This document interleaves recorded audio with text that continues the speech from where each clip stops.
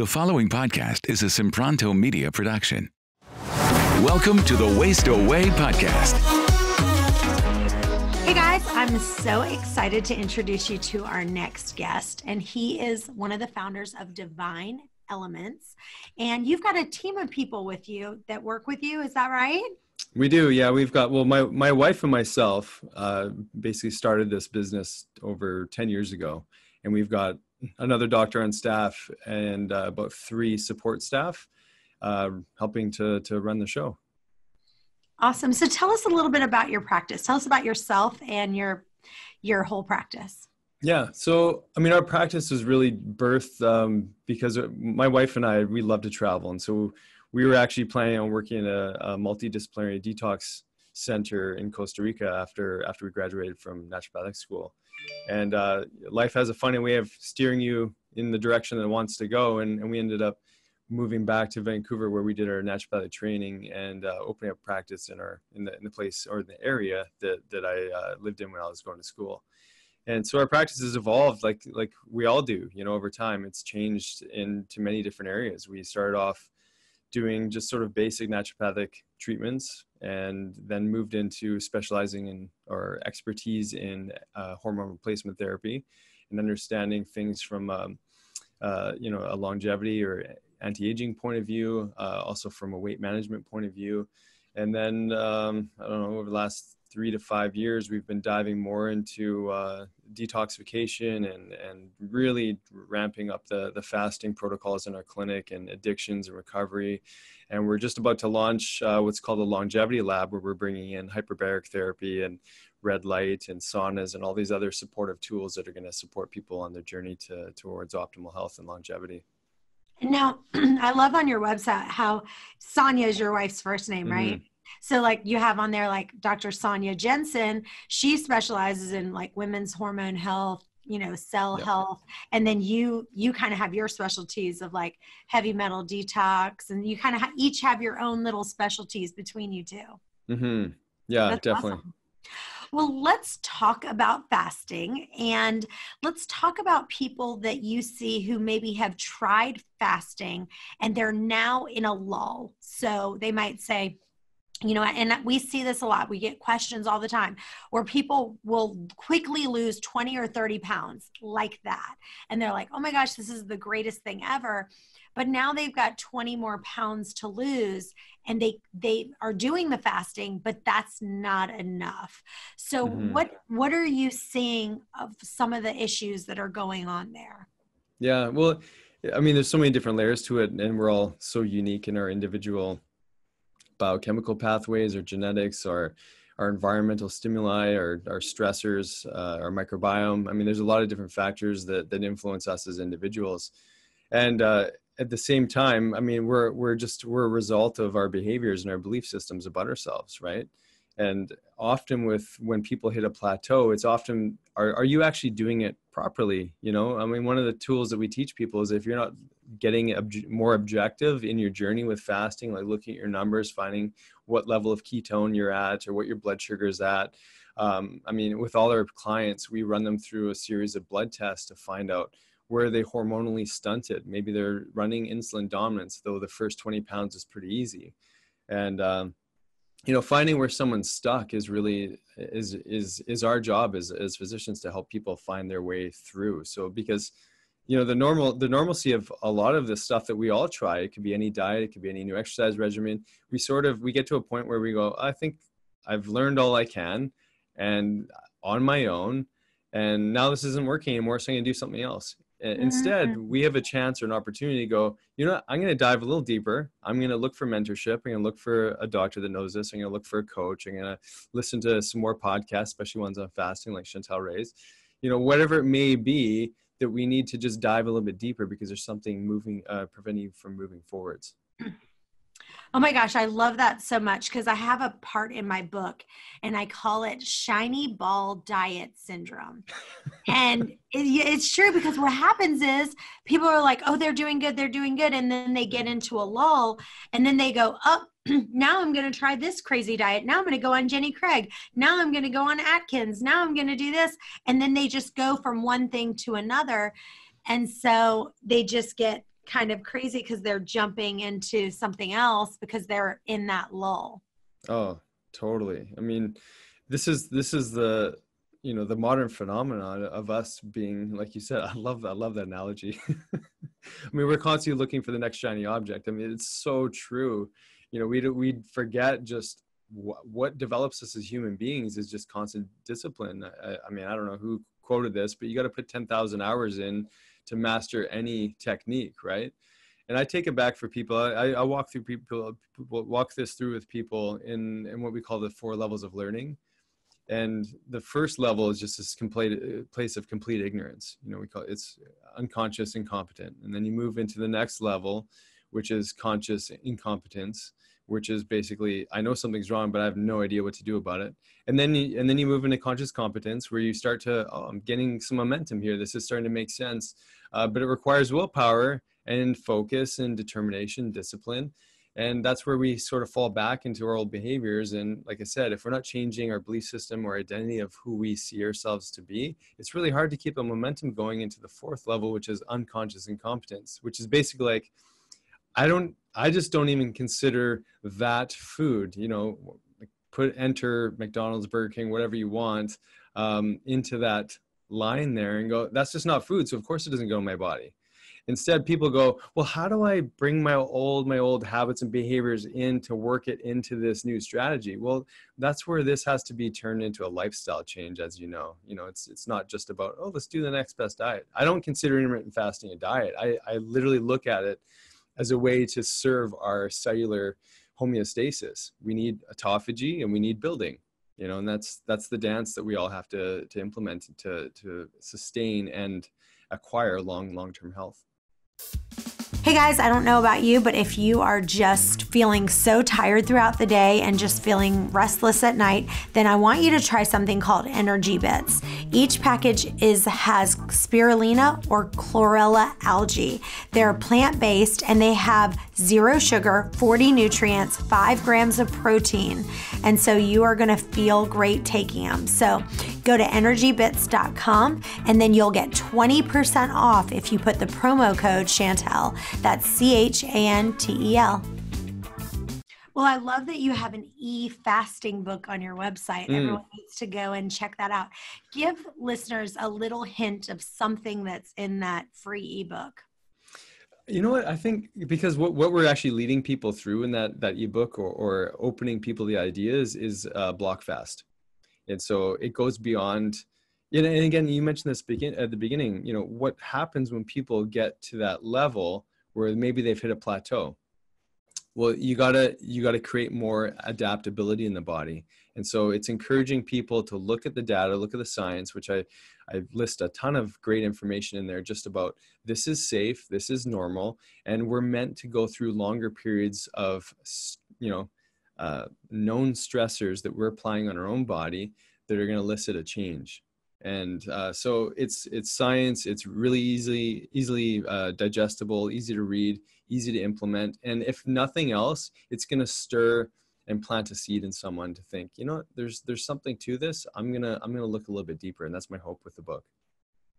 Now, what is the longest fast you've ever done? And do you have any tips or tricks to kind of make it easier to do an extended fast?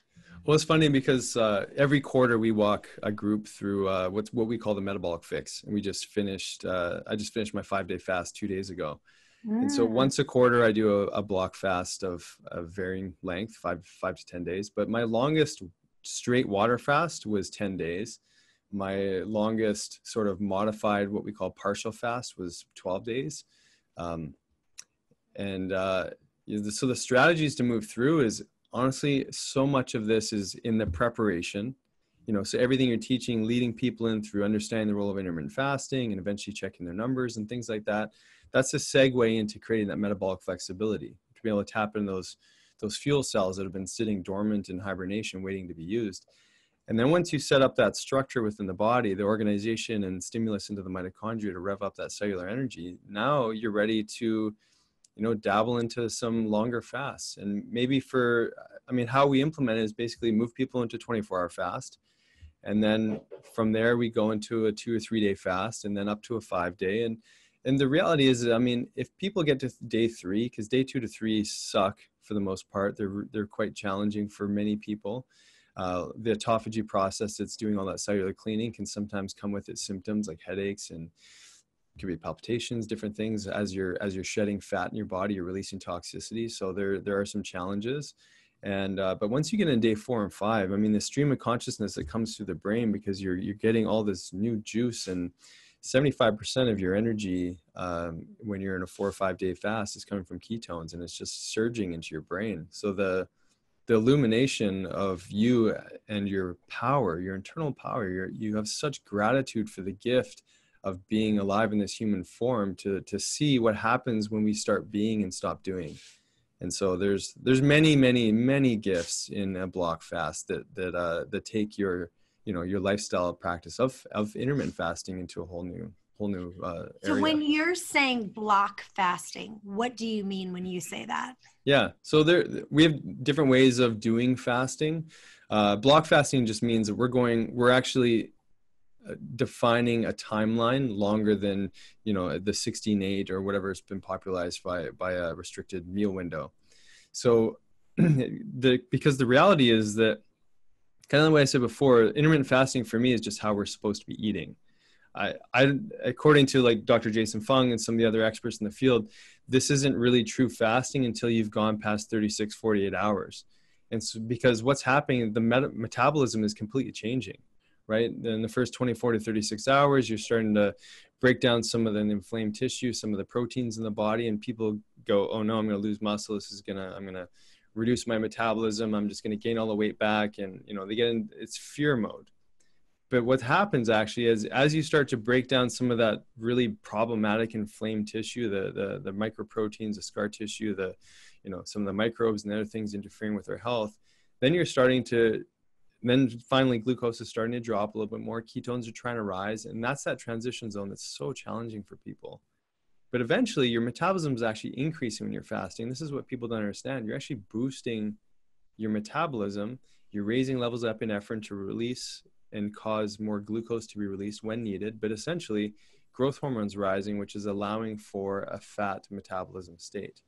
When we're stuck in insulin dominance from the constant food flurry going into our mouths throughout the whole, throughout the day, every day, most of us, unfortunately, on that plan are stuck or will eventually be insulin resistant and pre-diabetic. And you can't burn fat when you're pre-diabetic or insulin resistant. It won't happen.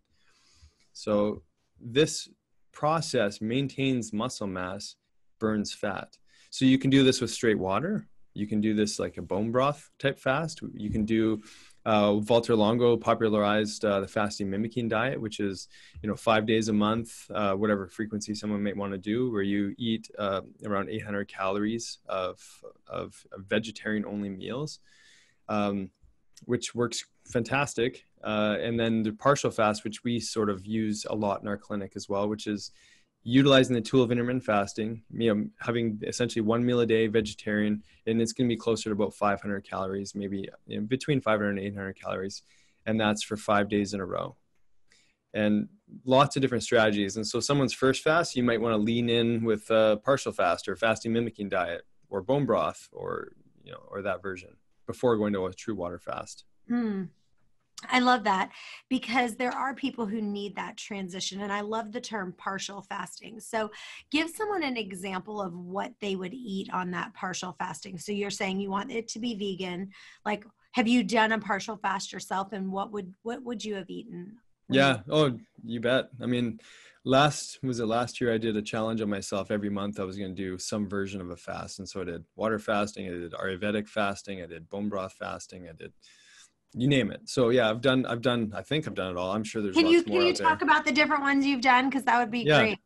Sure. So, I mean, water fasting, I like the most because you're getting the most autophagy, you get the most brain clarity, your ketones rise the most, you're getting so much cellular repair in a water fast.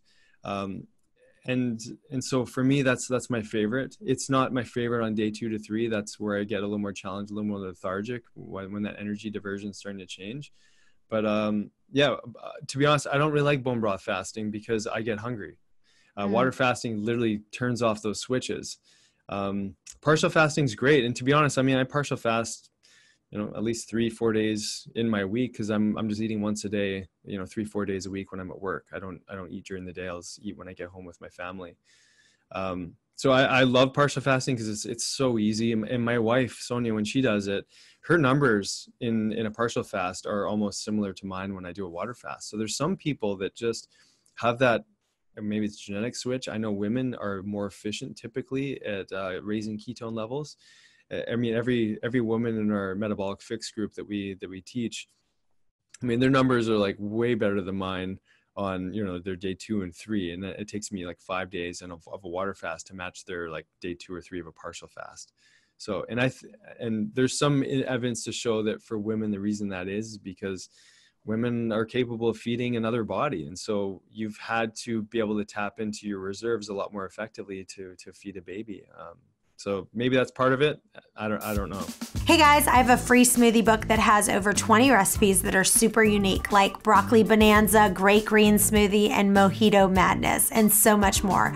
They are really amazing and you're gonna love them. And the best part is it's totally free. So go to chantelrayway.com/free recipe and you'll get the book and tons of other free recipes. Or just look in the show notes and click there.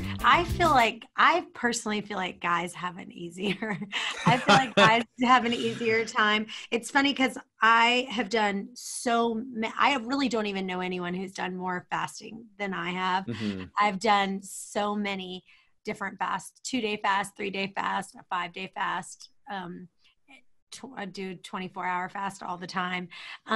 But the thing is that there are days, what I have finally learned, and it's taken me a while, is where I am on my menstrual cycle.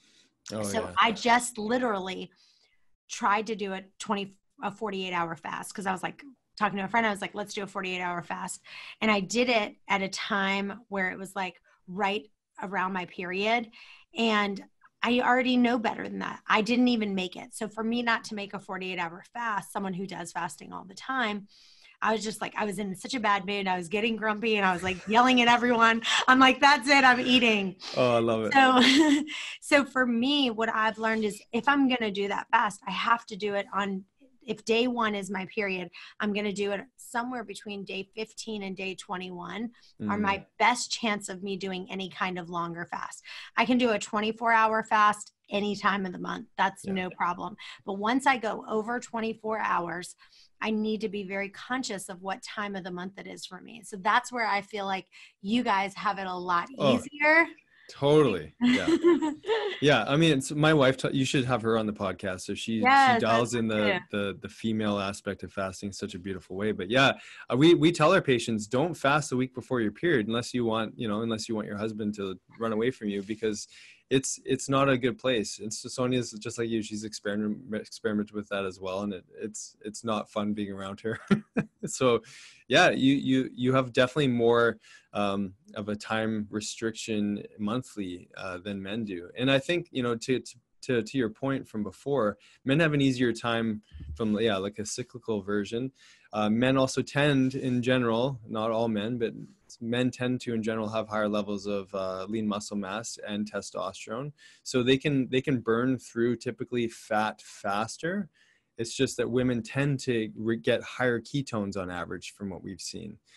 And so I think that's probably where there's a little bit of that difference in gapping. Women just typically should have more fat on their body than men. And I think that's where there's some of the maybe even the challenges with weight loss or wasting away, as you say. So when you're doing your partial fast, you're saying, okay, I'm going to just eat one meal a day. I'm going to make sure it's like 800 calories or less.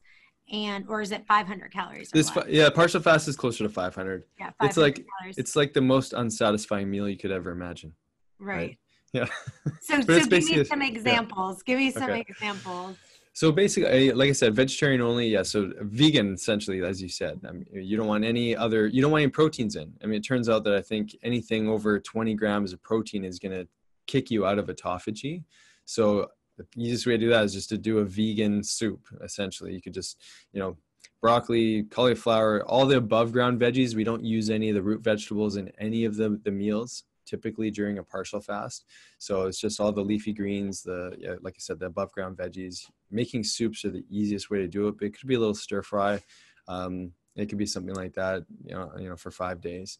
So what are some of the dishes we made? I mean, and they're usually there's different ways to do it. The fasting mimicking diet has sort of a strategy to sort of increase carbohydrates and then restrict them and then sort of bring them back in. But generally speaking, it's unsatisfying because you're not eating to full like you would say in an intermittent fasting schedule. You're really trying to be mindful of keeping around that 500 calorie intake so you can really dive deeper into autophagy and raise those ketones. So hopefully that gave you a bit of an idea. Yeah, absolutely. So let's talk a little bit about some things, other issues that you're seeing. So let's say that you go to see someone and let's say maybe they have a thyroid issue, because that is one thing that I hear from people a lot. So let's say they're taking thyroid meds. Okay, let me back up for just a second, because that's a big question we get. Yeah. For people who are on thyroid meds and now they're trying to do a longer fast, say a 3-day fast or 5-day fast, and now because they're taking those thyroid meds, they're not feeling good. So while they're in their fast, like maybe their thyroid is starting to work more. And so that thyroid medication that they were taking is not right. Yeah. The right dosage while they're fasting, Right. To be honest, I mean, we haven't seen too many difficulties with dosage adjustments in fasting.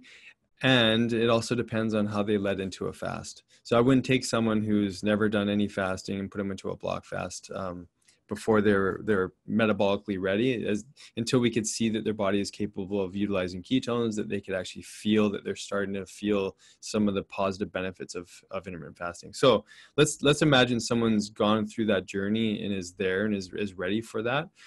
On the way there, I'm just trying to think of like dosage adjustments. I mean, because we're usually monitoring blood work too. And so that's usually one of our best gauges. But here's an example. When people are fasting, it's common, unfortunately, to sometimes feel like heart palpitations.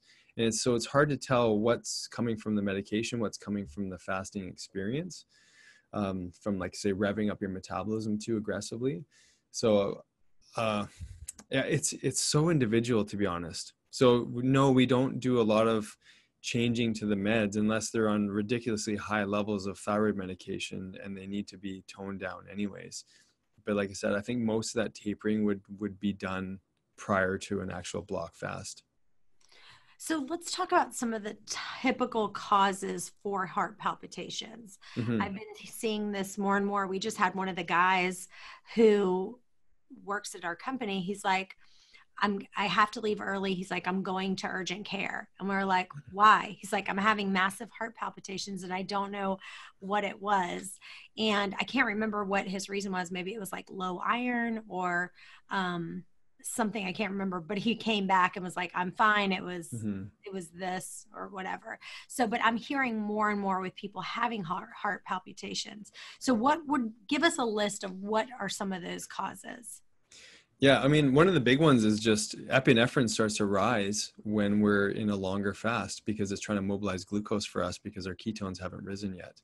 Or maybe we're not realizing or recognizing our underlying, traumas or stressors, and we're getting triggered in a multitude of different ways and we're feeling overwhelmed. So anxiety is rising and there with it, that epinephrine surge. So I think that's probably the most common. It should be the most common just based on basic physiology.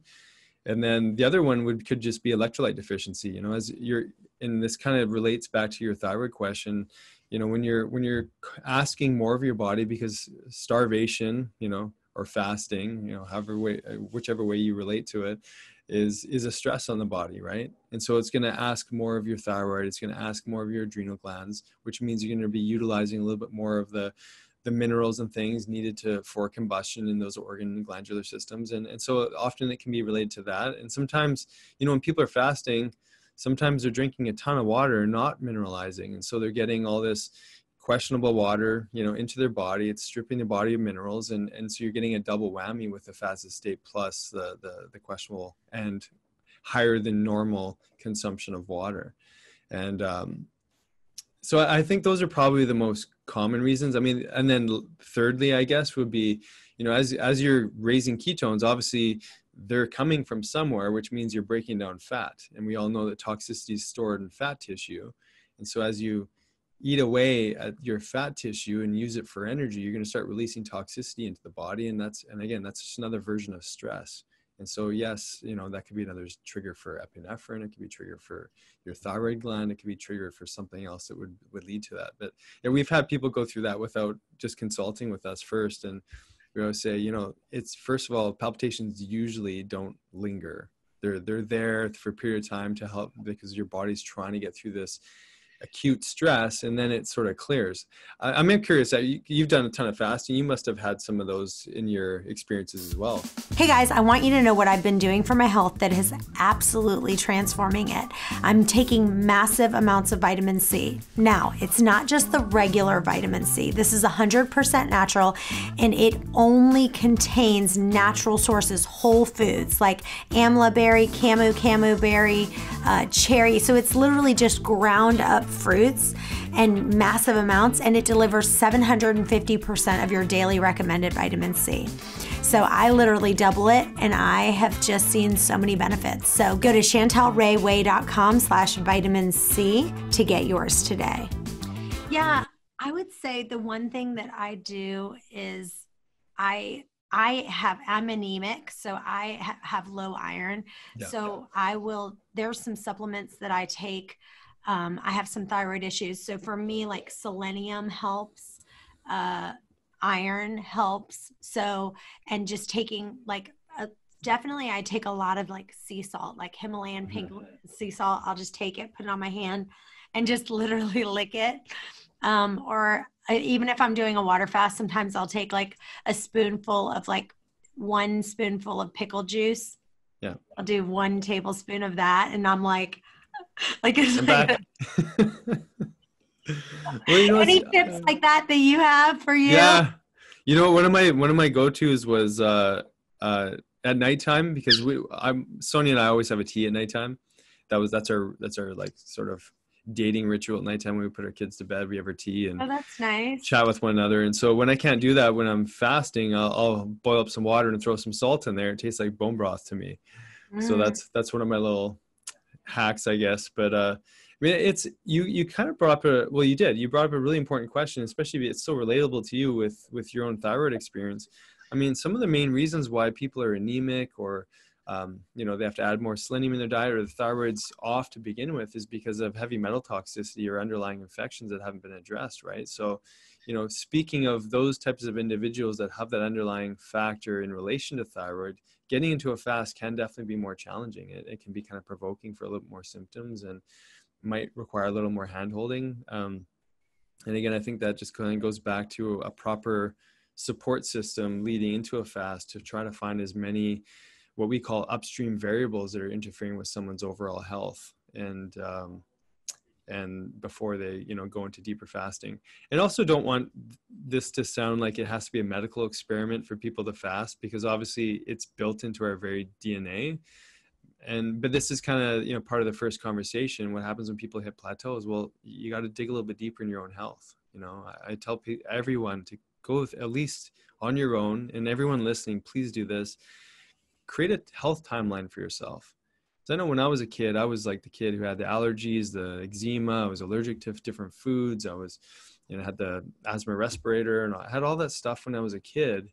And I mean, that none of that's a part of my story anymore, of course. But what were your childhood hospitalizations? Were you on the birth control pill? And if you're a woman, did you have metal fillings? Did you have root canals or other surgeries? Did your tonsils get removed? Like, what does your health history look like for where you are today? Because all those influences have affected you. I mean, where I grew up in the Okanagan and up in sort of the border, the Washington border, Washington, British Columbia border, tons of orchards in our area. And I remember running through our orchard fields and running behind the sprayers and like eating apples off the trees right after they've been sprayed. And, we were riddled with toxins in our body in the orchard environment that we lived in. And my parents had a concrete manufacturing plant, which I used to work at every summer, and so many chemicals there that I was exposed to. And so part of my own healing story came from diving a little bit deeper, checking my heavy metal toxicity levels, checking my food sensitivities, looking at, my hormone functions, and looking at all these things, because it told my health picture and where I needed to focus a little bit more, which is part of that deeper dive I think we all need to go on. I know one thing that I was going to ask you, and I just remembered when you were talking about the partial fasting and you were saying have above ground veggies. Explain that. So what makes it different for you to have above ground veggies versus ones below ground? Yeah. Basically, I mean, you're getting less of the starchy veg, which could be a little bit more insulin provoking. And because we want it's sort of like you just want quick fuel and then you want it out of your body, versus like a sustained fuel source that, you can maybe tap into more or support more of those glycogen stores. We really want depleted glycogen stores as much as we can in a partial fast. And it's just sort of just to tickle you and give you something to look forward to every day. And that's how I look at it. Because I don't know about you, on that day 1 to day 2, it's this lack of joy that sets in is so palpable. But when you're doing a partial fast, you always have something to look forward to, right? That's true. Yeah. Well, let's talk about the metal fillings and the impact of your health. Have you seen anyone that has gotten the metal fillings extracted out of their teeth, and how their life has been impacted with that?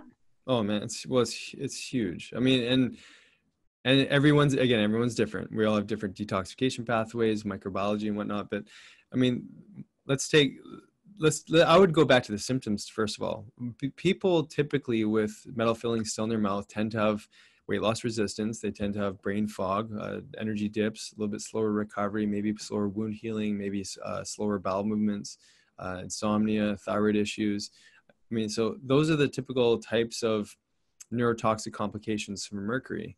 And eventually it can, lead to anxiety or depression or mental health changes, because it's just chronic state of brain inflammation. I mean, I encourage people to really research this. I mean, mercury off gases at room temperature. So just imagine what's happening in your mouth at 98.6 Fahrenheit for you guys down the States. That just that heat exposure in the mouth. Then you have an acid environment because all the enzymes that are in the mouth they're causing this leaching. Some people have 2 different types of metals. And so that creates this galvanic reaction, which is like this electrical current that's forcing even more metal out into your mouth. And then once you're in mercury vapor, it's just perforating into all the tissues, and the closest surrounding most important tissue is obviously your brain. And so anything downstream from the brain, hormonal, neurological, pain responses, like I said, like the mysterious fibromyalgia, chronic fatigue syndrome. I mean, it's all connected to how well is our brain functioning. Yeah. And so, so when you actually pull out root cause issues, what we call upstream issues, the body can finally stop attacking with its immune system in those areas. And so, especially with thyroid TPO or thyroperoxidase antibody and levels go down significantly. Like autoimmune markers drop considerably when those things are just gone, because it's just one less thing the immune system has to deal with. So objectively and then subjectively, all those symptoms I spoke to, they really start to mobilize. Yeah. So do you have any suggestions for finding the right dentist who can remove that? Because isn't it pretty important to find someone who kind of specializes in the removal of it? Oh, it's so important. I mean, I would encourage every if there's practitioners listening to this, make friends with a dentist that you can trust, because they're honestly they're our greatest ally. I mean, we have a close relationship with our local dentist for these reasons. We want people to make sure that when they're getting an extraction, it's done in a safe environment, so that they're not just, oh, you don't want those anymore, we'll just yank them out, no problem. Because a lot of the trouble is that once they're pulled, that's where you potentially could get a big exposure. So we have a very specific detox protocol for people when they're going in to see their dentist. And so that they follow that, and then they come back and we do an IV treatment on them with high dose vitamin C to just try to deliver as much of whatever maybe came out in the procedure to be eliminated from the body. So, but tips, you be your own advocate. You got to search, you got to ask, I would even encourage people to look online for type in like proper mercury extraction video, and you'll see them like they're fully, it's like hazmat suits with proper vacuums, and it's really well taken care of. And so you gotta research. I mean, I wish there was like this chain of dentists all across North America that, you know, we could say those are the guys you got to go see, but it's just not like that. It all depends on what area you're in. I don't know about you, but all my friends like to enjoy a nice glass of wine after a long, stressful day. But the problem is that all these wines have so many harmful chemicals like pesticides and way too much sugar. If you're going to drink wine, you should drink dry farm wines. Their wines are all natural and additive free, and they are tested for purity, sugar-free, and low alcohol. So you can have the great taste of good wine without all those extra chemicals. And as a special gift, if you sign up with our link at chantelrayway.com/wine, you can get a bonus bottle of natural wine for just 1 penny. So have that extra bottle of wine for 1 penny. Go to chantelrayway.com/wine, or just click the show notes and you'll see the link right there. So this has been wonderful. And you guys are in Canada, Vancouver, correct? We're in Vancouver, yeah. So now you can see patients anywhere? Yeah. Like via Skype or via Zoom or? Yeah. We see a lot of patients from different areas in North America and beyond. And yeah, we coach them online, just like we're having a wonderful chat right now on Zoom. Now, are you big on like hair analysis testing? Do you do a lot of blood testing? So if someone wanted to come see you and they said, okay, let's do it via Zoom, what kind of testing do you kind of are a fan of? Yeah, here's my thing with hair testing. I think it's great. It's great as a one-off status. What I always want to see though is we always want to see a urine test, because we want to see before provoking a metal out of your body, and then what's happening once we used a provoking agent. That way we can see what's the body doing on its own, and what are some sort of ongoing regular exposures that we can see in that urine. And then once you take the chelator and follow the protocol for collection, now we can see what's actually stuck deeper in the body that wants to come out. So there's value in all of them. And then you're testing for different types of mercury when you're looking at hair versus urine. And there's value in it all, to be honest. I mean, it's just what we use from a protocol point of view. We would want to always see the before and after for a urine point of view. And so, yeah. And I mean, it's great. I mean, in the US, you guys have got it good, because all of our clients that are down in the US, I mean, you guys have access to a plethora of different labs through certain websites. So you can download requisitions, go to your local, I think it's called LabCorp, for those blood draws. A lot of the kits, as long as there's a practitioner authorizing a recommendation for a certain, like say urine test, that's easily shipped out to the patient. So a lot of this stuff, thankfully, in this modern age, one of the benefits is that this telemedicine opportunity is quite palpable, right? All right, I'll ask you one last question and then I'll let you go. So this is one of the things that I struggle with to this day, and that is constipation. So any tips that you have for our listeners, and including me, of what you would say that kind of really helps? Like, what do you see as some of the main causes when people come to you for constipation, and what are some of your best fixes for it? Yeah, so the first thing is definitely to look upstream. So we would want to look at, I mean, you mentioned thyroid. We got to look at thyroid. It's one thing to support thyroid, but it's another thing to actually get that thing working again. And so that's all coming from the brain. It's the brain communication to the thyroid. And when that connection's happening, that's usually not a problem. So that would be step one. Look upstream, what's interfering with just basic peristalsis, and that's coming from a communication stressor. Step two is you definitely look at food sensitivities. I want to find out what's causing inflammation in the GI tract, which is causing, changes to the microbiology. That would be definitely step two, looking from a nutritional point of view. Three would be, sometimes this is where sort of symptom management can be supportive. Look at, increasing magnesium or some other tools like that. Maybe get some colonics, and basically just support the typical mechanisms for elimination. And then this is where we like to add in other elimination support. So we like to use infrared saunas or ion cleanse foot baths and things like that to create flow, because when our routes of elimination are sort of clogged, then we got to at least get the other ones moving at the same time, so that we can do that and the supportive stuff while we're looking upstream to find out how to get the communication system working again. And that works really well for, I'd say, we don't really have problems with constipation after people do that kind of stuff. Awesome. Well, yeah. I cannot wait to have your wife on. We'll have to have her back on and talk about hormones with us. But this has been amazing. Tell listeners where they can find you and where they can follow you. Yeah. So we're on all the social media. Our website is divineelements.ca. Dr. Sonia and I have a YouTube channel called Doctors Nick and Sonia Jensen. We every quarter we run a program called the Metabolic Fix, which you can find on our Facebook pages. And Dr. Sonia and I are both on Instagram, of course, Dr. Nick Jensen ND, or Dr. Nick Jensen and Dr. Sonia Jensen. So awesome. Yeah. Chantel, I got to say this to you. I mean, the fact that there's more people like you creating such a huge reach with such an important message, I'm so grateful for you, because would you agree that there's an urgency? Like, we need people to know this information. We need people to apply this information. And the fact that you've created this platform, I mean, I'm honored to be able to speak with you on this. So I want to acknowledge you too. This is really important stuff that people are listening to. Well, the pleasure's been all mine, and you are just a wealth of knowledge. I feel like I have an instant best friend. There you go. Reach out if you need anything. Let me know. Yes. Yeah. So great. And if you have a question that you want answered, go to questions@chantelrayway.com. We'll see you next time. Bye-bye.